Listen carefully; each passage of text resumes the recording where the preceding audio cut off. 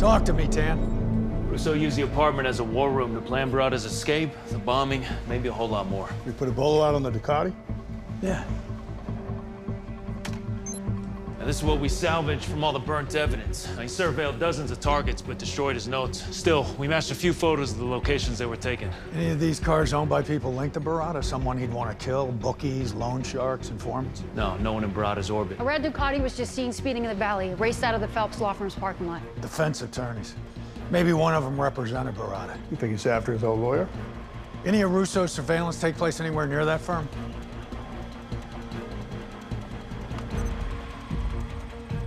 This photo looks like it was taken right in their parking lot.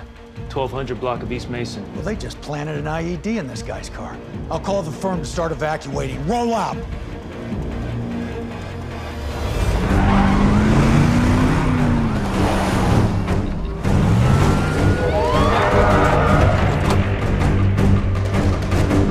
All right, Deacon, Luca, cover the one side, keep people moving. Be firm but calm, we don't want panic. We're looking for a silver car, plate starts with 4. Go.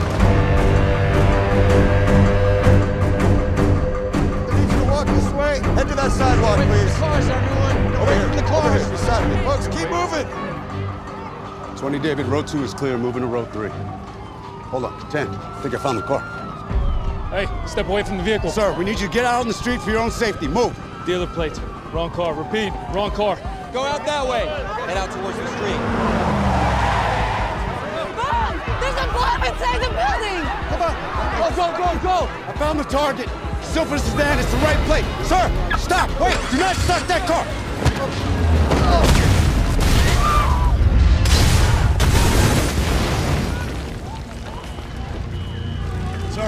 Sir, open your eyes, look at me. What? I can't hear you.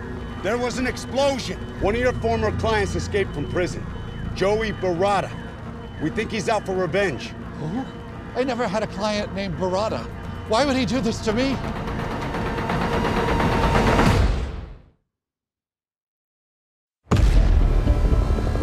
The victim finished giving a statement.